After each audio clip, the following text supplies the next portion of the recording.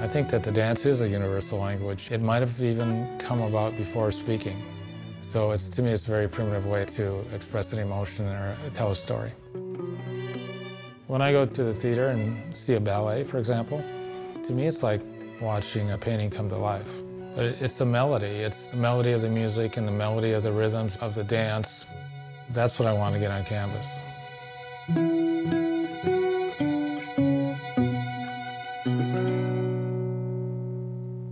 Capturing movement in a static medium has always been a challenge for all artists, I think, and we're lucky today to have had people like Edward Muybridge, who was a photographer that studied motion. He captured movement of animals and people in sequential photographs that showed movement, and that was really the advent of motion pictures. For a painter who's painting in 2 dimensions, pretty much a static form, the way I do it is to show kind of in the way Muybridge did, and it's a series of sequential movements that illustrate the motion forward. My paintings come from one dancer model. Sometimes people look at it and think, well, you had 3 dancer models, but rarely is that the case. I mean, one is complicated enough, particularly when he or she is moving around. So it's usually a succession of movement by the one dancer model. And there's another nice one.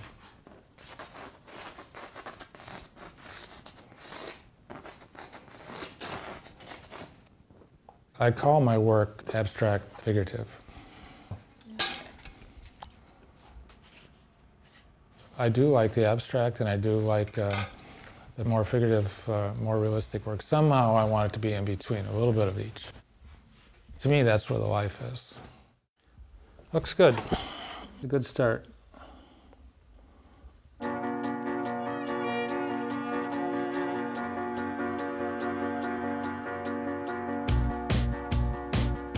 The speed of the dance, speed of the movement is a direct connection between the abstract quality or the realistic quality of the work. The faster the model moves, the more abstract the work is, and the slower she moves, the more realistic it is. If the dancer is moving quickly, I have to work very quickly, and I have to find my way through the maze. Basically, there's a series of marks that get made on the canvas. It has very little thought at that point. The thought comes later in the resolution of the work. I like to find that kind of balance between the abstraction and the realistic representation in the work.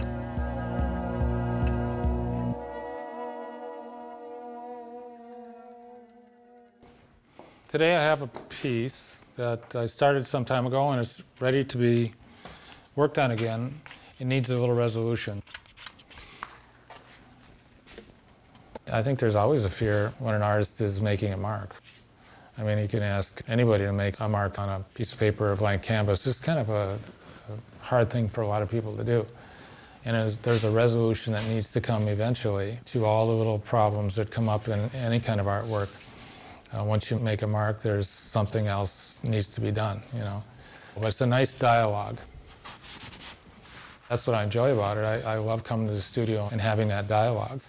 And because I work on many pieces at one time, maybe 6 to 10 pieces, I can walk in the studio and have my coffee and I can look around and see which piece is talking to me today, and that's the one I'm going to work on.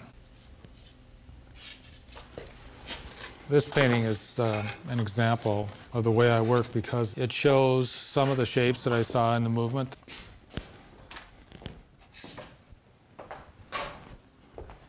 I put a skirt on because it really shows motion, and I believe that it's closer now to the way I want it to be to explain what I saw that day in my studio. I like to work with a lot of mediums. Ink and watercolor are fantastic. I love that. It's so free, and I love the fluidity of it and the transparency. The fact that you can't erase it, you have to kind of go with the flow on it. what I can do with the fluidity of the ink or the watercolor or the paint on that paper. To me, it's also reminiscent of the dance as well. It's very fluid. I think that a good painting is more understood later than earlier. There's an impact up front, but I'm asking the viewer to really give it some time and look at it so that they can kind of unravel the mystery. Paintings live and die 1,000 lives. They die and they're resurrected, and they die and they're resurrected. It's kind of a painful process, but I think I have to be fearless in the way I approach it, because if I'm not willing to kill it, it won't be resurrected to a better piece.